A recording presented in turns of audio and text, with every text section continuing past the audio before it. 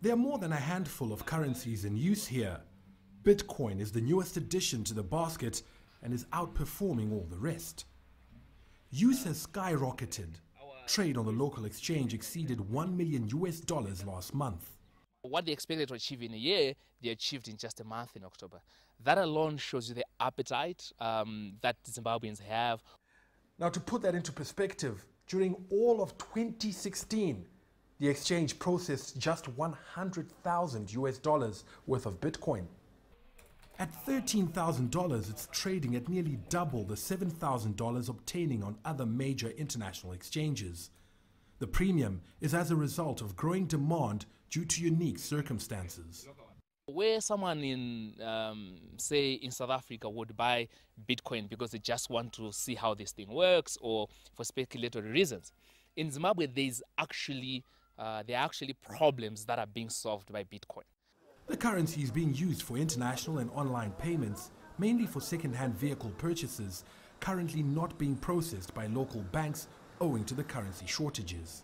It's also fast becoming the preferred mode for sending remittances from the diaspora.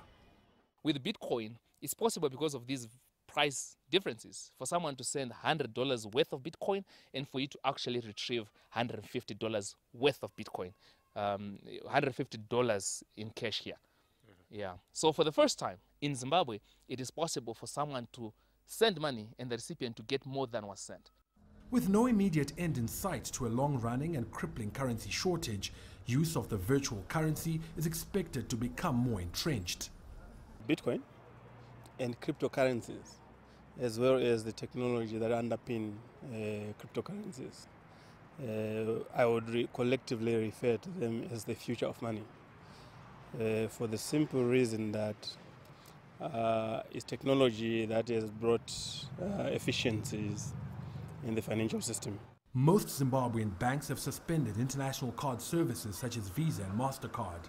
They've also begun prioritizing corporate cash withdrawals in a bid to drive individuals to use swipe and electronic transfers to reduce bank queues.